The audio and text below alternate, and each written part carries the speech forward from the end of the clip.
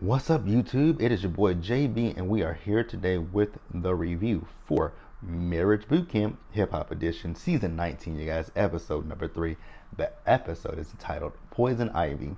So, you guys, before we go ahead and jump into this review, if you guys are watching this video or any other on my channel and are not subscribed to the channel, that means you guys are doing me a solid favor and stop taking me out on this date and having me pay for it at the end of it.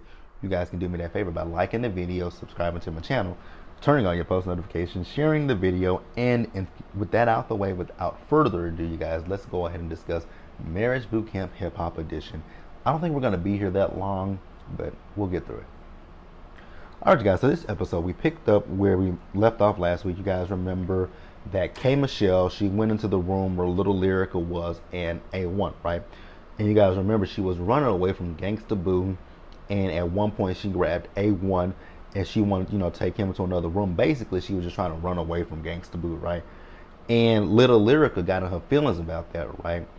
And I can actually agree with Little Lyrica in this situation with K. Michelle grabbing A1.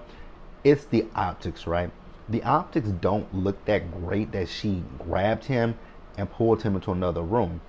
What she could have did, well, Gangsta Boo, she was complimenting Little Lyrica.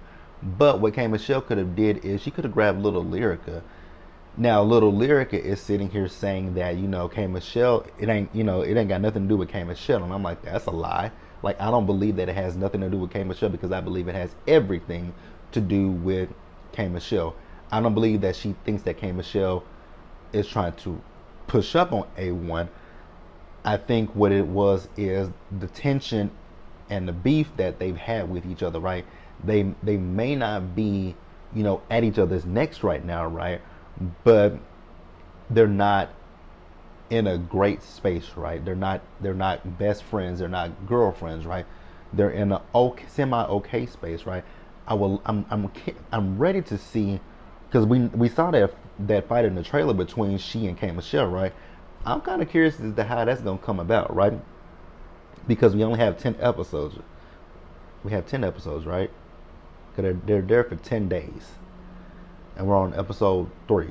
So we're going to be getting that pretty soon. So, like I said, I agree with her. It's the optics. But at the same time, I still do believe that she does feel some type of way about it being K. Michelle. So then we see the next day, right? So we see Gangsta Boo and Emmett. They're in their room, and Gangsta Boo is cleaning up the room, right? And I like Gangsta Boo, but I can see that Gangsta Boo is hella controlling, right? She's hella controlling, and she's possessive. Because we'll talk about that a little bit later in the episode. And I think she demands all of Emmett's attention, right? And I think that's something that Gangsta Boo definitely needs to work on, the fact that she is demanding of this man's attention. So then we see, Rubbin' Pennies and A1, right? So they're outside, and so Rubbin' Pennies is talking to, A1, asking him about the night before, right? And at this point, A1 now sees what the issue was. And he says it wasn't K. Michelle, right? It's basically what he's done in the past, and it just kind of triggers her insecurities, right? So then, A1 asked Rubbin' Pennies about him and Mariah Lynn. How were they last night, right? He said that, she was upset and she went off on him. But then he was talking about the fact when they did that exercise in last week's episode that, she was talking about her pussy, right? And it's so interesting with well, actually, no. Little Lyrica is a little bit older than me. And I know Mariah Lynn is a few years younger than I. I don't even know if she's a few years younger than me. She's a little bit younger than I am. I don't think that Mariah Lynn is in her 30s yet. She could be, but I don't think she is. I know Little Lyrica and A1 are in their 30s. If I'm not mistaken, I think Little Lyrica and A1 are a few years older than I am, right? I think A1 and Little Lyrica are like maybe 35, 36. They could be younger than that. But I think Little Lyrica and A1 are they are definitely in my age bracket. And I know Mariah Lynn is a little bit younger than me, but not that much younger than me, right? But A1 is talking about, that they do that because of the fact that, they've hurt them, right? And I don't understand it when when it comes to, when I see, women today and they talk about, oh, my man is good, I got this tight pussy, I got this wet pussy, I got this, this good.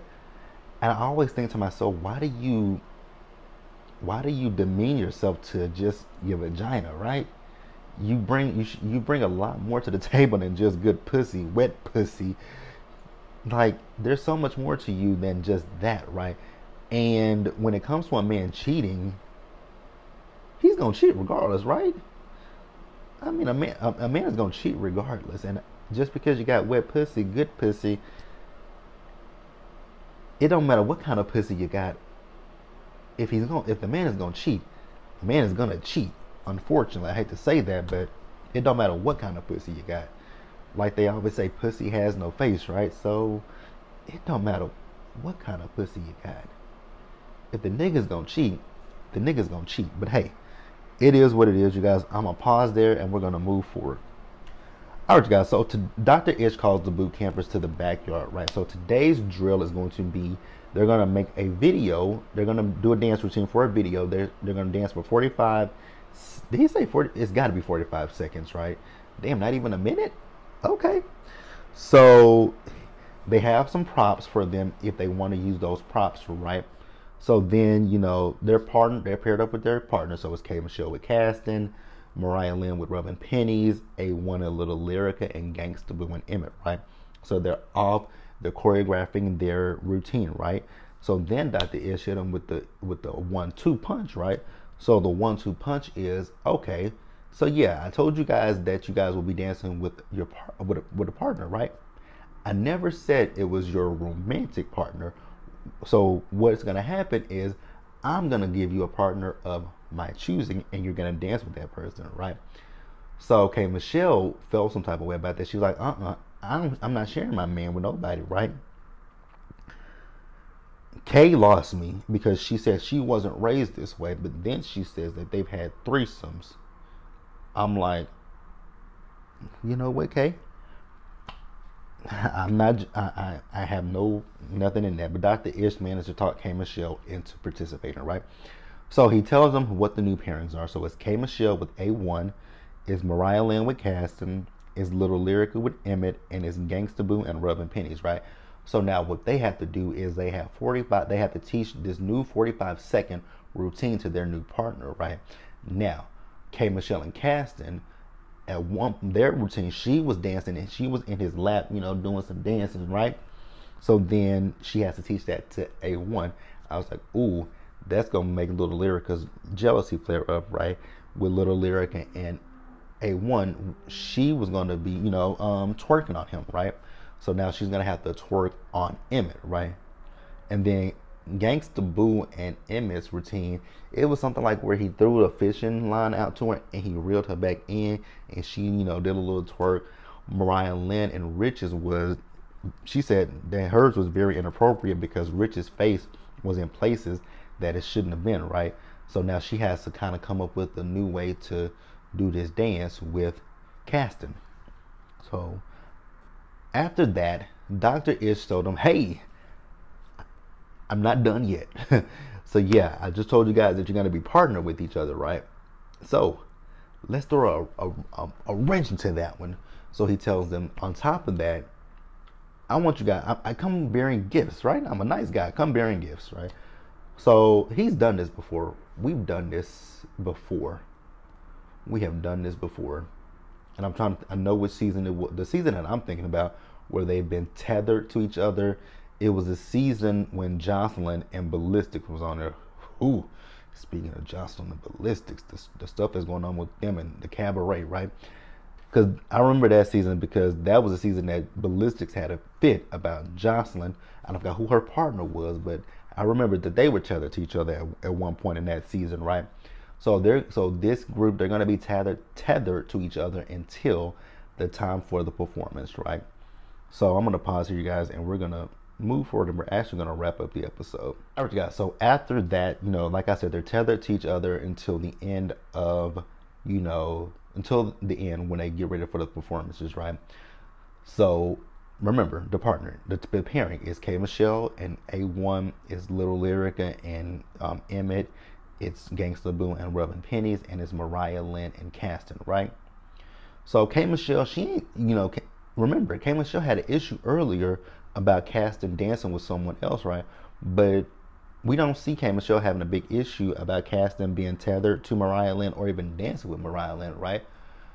And the only person that we see have an issue with it is Little Lyrica, right? And Little Lyrica was following, like, I mean, she was literally in behind. She was literally behind, like, she was like on them, on K Michelle and A1, right? She was on them so hard to the point that it's like, girl, your partner is literally tethered to you, sitting right next to you, and you ain't paying him like any bit of attention, right? And Gangsta Boo and Rubbing Pennies were talking. She's like, oh, this is gonna be his, this is gonna be a cakewalk for him, right? Because he's tied to Little Lyrica. She's beautiful, right? And I noticed that about Gangsta Boo. I noticed that Gangsta Boo talks about how beautiful she is, how beautiful, how beautiful, how beautiful. And I'm thinking to myself, I'm like, does Gangsta Boo have some insecurities, right? Because I feel like Gangsta Boo might feel like she's not, she doesn't, I don't know. I don't think she has high self-esteem or high confidence in herself, right? But Gangsta Boo is beautiful, right? I think Gangsta Boo is beautiful. But I was just looking at them, like, she talks about how beautiful Little Lyrica is as if she's not a beautiful woman herself, right? Only thing about Gangsta Boo is that wig. That's it. But other than that, Gangsta Boo is beautiful. So she's saying that he's gonna have a good time with Little Lyrica, and Rubbing Penny's like, no, he's not. It's like, why you say that? He says because she's high maintenance, and I'm like, exactly, she's high maintenance. And then two, K Michelle and her husband are tethered to each other, right?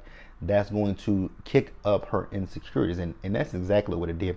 But I will say though that Little Lyrica, when she did give K Michelle some good sound advice, right?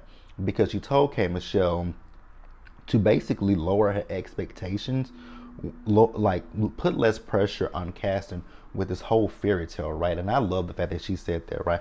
Because that is something that K Michelle definitely needs to do, right? So then we see the performances. They were kind of blah to me, right? Mariah Lynn and, Caston, they did social distancing, right? Little Lyrica and Emmett, he looked up the entire time, not looking at her.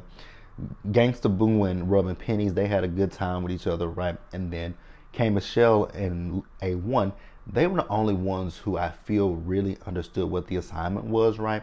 So they were the ones who won the drill, and they were presented with lobster and steak dinner, right? So then we see, we see Rubbing Pennies and Mariah Lynn. They were talking to A1 and Little Lyrica, right? And she got offended by the comment that Rubbing Pennies said, right? Because Rubbing Pennies was talking about the fact that she basically just keep throwing up in his face everything that he's done, right? She says, I don't do that. I'm like, girl, yes, you do. You've done that you've done that every episode so far. You bring up his cheating, like, stop playing with yourself, right? So then at one point, the guys were going to go out to the pool, right? And Emma was going to go out there with the guys. Now, Gangsta Boo, I love Gangsta Boo, right? But like I said, it's insecurities, it's control issues, right? Because she went out there and got Emmett to come back in with her, right? And I'm like, that was just her exerting her control over them, showing, hey, I can make him come in here if I really want him to, right? And then we go over to K Michelle. She's in bed with Caston, telling Caston to fuck a baby. These are her words, not mine. Fuck a baby into me. I was like, oh my God, so graphic, right? Then she got mad at him, something about, I don't even know why I'm with you. I hate being, I'm like, girl, ooh. Y'all know I love K Michelle. And I do love me some K Michelle, right? But K Michelle can be quite mean at times, right? But hey, that's the episode, you guys. Please let me know what you guys thought about it. Leave your comments in the comment section below and subscribe to the channel. Please turn on your notifications, share the video, and until the next time, guys, stay safe, take care of yourselves. Remember to wash your hands, wear a mask, socially distance, be blessed, and I'll catch you guys in the next one. Bye, guys.